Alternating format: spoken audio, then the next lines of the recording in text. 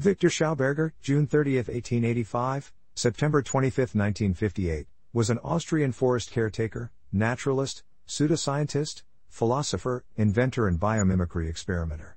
Schauberger developed his own ideas based on what he observed in nature. There are some individuals who have given themselves wholly to the betterment of their fellow human beings. Copernicus, Newton, Johannes Kepler, and Galileo Galilei come to mind, who devoted their whole lives to the understanding of the universe and the raising of human consciousness.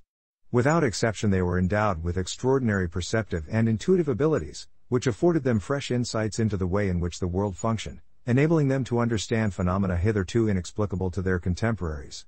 Some of these great teachers were born with this ability, while others fought long and hard external and personal battles to acquire it, their struggles fraught with hardship and ridden with disappointment.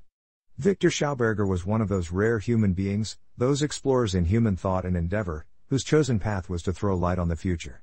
Viktor Schauberger's life followed a path similar to those of his illumined predecessors, for in his life too he was met with derision, slander and deceit, and a long confrontation with the establishment in its various forms. He was a man of enormous strength of purpose. He was warm and encouraging, particularly to young people in whom he took a great interest, for he saw in them the possibility for the restoration of a secure and bountiful future. But to whose view of life he considered irretrievably perverted spiritually and intellectually, he was absolutely uncompromising, seeing them as obstacles on the path of human evolution and in the rehabilitation of the environment. He did not want to be forced to see things through other jaundiced eyes, but through his own. For, as he later wrote, the only possible outcome of the purely categorizing compart-mentality, thrust upon us at school, is the loss of our creativity. People are losing their individuality, their ability to see things as they really are, and thereby their connection with nature. They are fast approaching a state of equilibrium impossible in nature, which must force them into a total economic collapse, for no stable system of equilibrium exists. Therefore the principles upon which our actions are founded are invalid, because they operate within parameters that do not exist. Our work is the embodiment of our will. The spiritual manifestation of this work is its effect.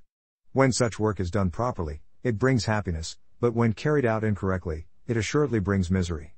In 1958, an investment fund lured him to the USA. Viktor saw his emigration as an opportunity for the development of his non-centralized and environmentally friendly energy generation by means of implosion. However, he later realized that the investor's intentions were not fair. He was forced to give up all of his paperwork and prototypes in order to be able to return to his fatherland, where he passed away soon after his return. I hope you enjoyed this video and learned something from it.